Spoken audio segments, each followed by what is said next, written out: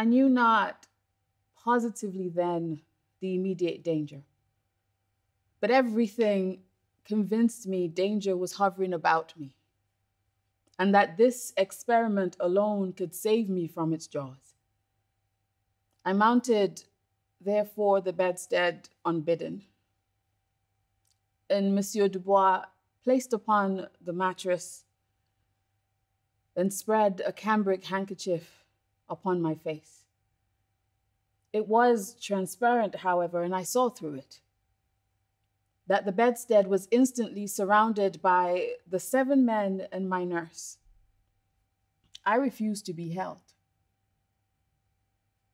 But when bright through the cambric, I saw the glitter of polished steel, I closed my eyes. I would not trust to convulsive fear the sight of the terrible incision. A silence, the most profound, ensued that lasted some minutes, during which I imagined they took their orders by signs and made their examinations. Oh, what a horrible suspension. The pause at length was broken by Dr. Larry, who, in a voice of solemn melancholy, said, "Qui me tiendra, c'est ça?"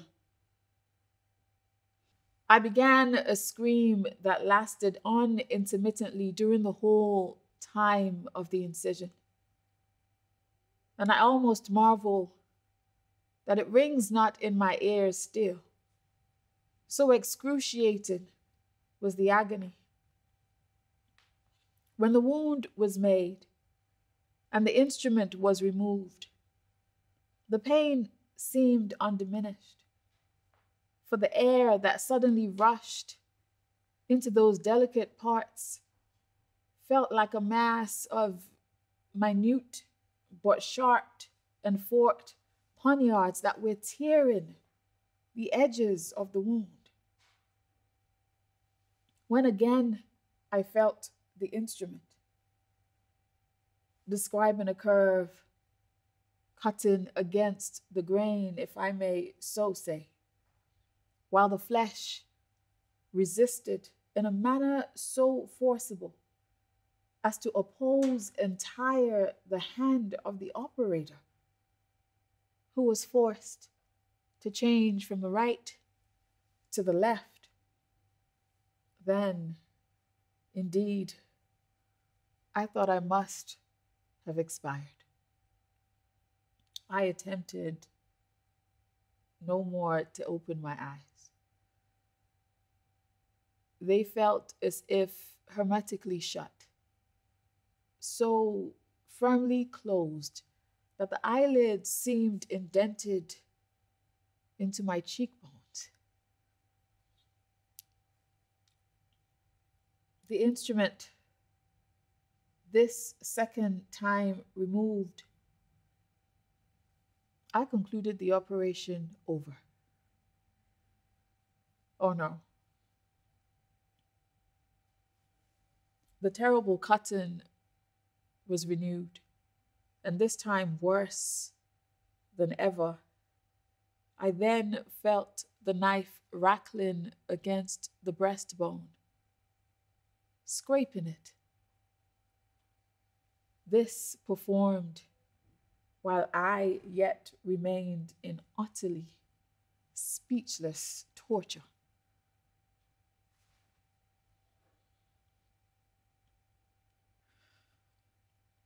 To conclude,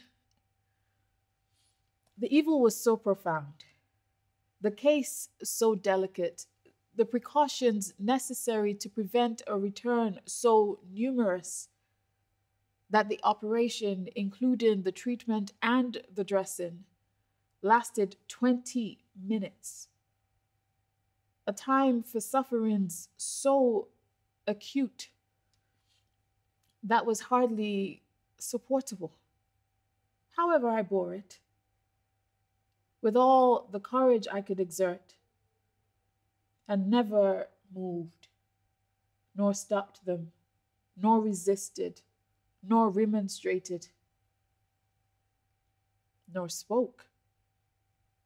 except once or twice during the dressing to say, "Ah, monsieur, que je vous plains." Twice, I believe I fainted. At least, I have two total chasms in my memory of this transaction that impede my tying together what passed.